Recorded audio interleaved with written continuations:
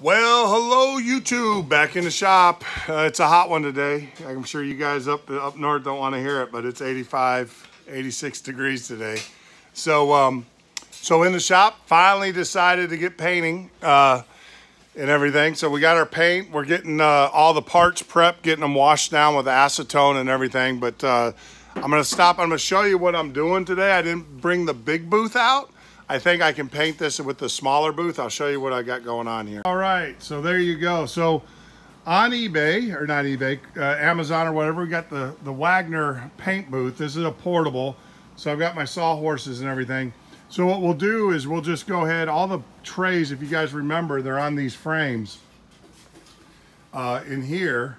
So what we'll do is we'll take those frames and then we'll spray them inside the catch, so we don't have any overspray. And of course we got Mario Andretti driving by here at the storage shed. So we got that, we got our other bench. So yeah, so we'll use this as our catch to spray.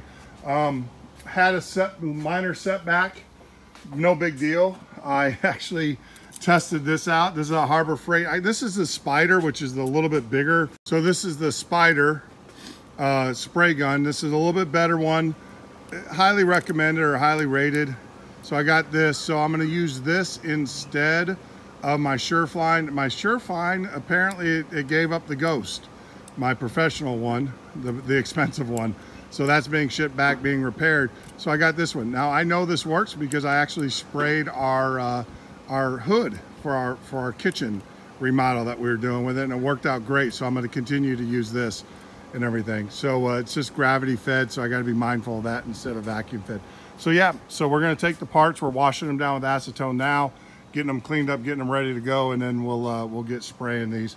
Nothing major, but yeah, these little Wagner power tents or paint tents are awesome for doing small kind of work. So you know, that's what we're going to do. So when you come back, hopefully we'll have some parts painted. Well, YouTube, here we go. So we got all the parts painted. Everything that should be primed is primed. I will have to say the primer that we used, which is the Aero primer, it's back there. It's a two-part. Did a really great job. This is set up. It is super hard. It's what I expected. You know, I do epoxy priming for boats and stuff and painting, and you know, you just can't go wrong with it. It's just good, super good stuff. And all the little parts turned out wonderful. Nice thing. Now, let's get to the, I don't want to say elephant in the room, but as you guys know, I created these racks, or built these racks on the suggestion of another builder. And I will tell you, in concept, I know a lot of it is user error probably. A lot of these, a lot of the wires weren't pulled super tight and kept the parts, but when I went to go spray them, the parts moved, you know, with the spray, because obviously with the spray gun, you got a lot more velocity in the air that's coming out. Will I do it again? Probably not. It's a great idea. I like the concept. I think though I can do just as well if I just put them on on the flat, on the table. These parts turned out real well. I just put them on the table, put paper like I normally do, and these parts turned out really well. I wasn't fighting with them.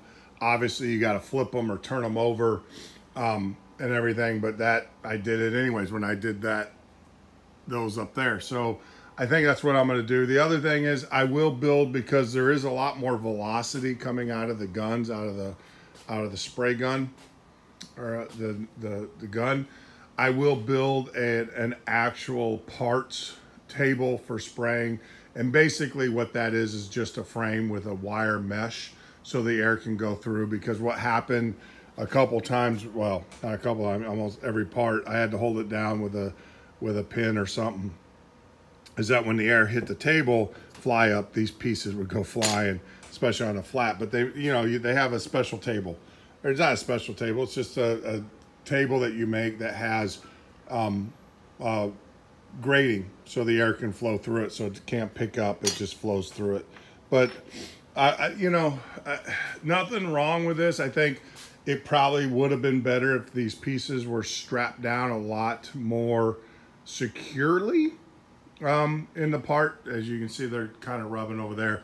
That was the biggest issue that I had with it. And like I said, is it worth it going through all this? I don't know. A great idea, great concept, but I just failed at it miserably in execution. So I'm going to go back to what I know, and I'm just going to build a painting table so the air can flow through it. But I will tell you that I don't hope the video. This is super smooth. I mean, it is just phenomenal how well that covered and laid out. It's just, yeah, it's just unbelievable. So that's it. So now I got the joy of cutting all these pieces out of the frames, getting the tags back on them so we don't get them out of order. And then, then we're back into assembly, which is my favorite part of building an airplane, is doing the assembly. So yeah, stay tuned.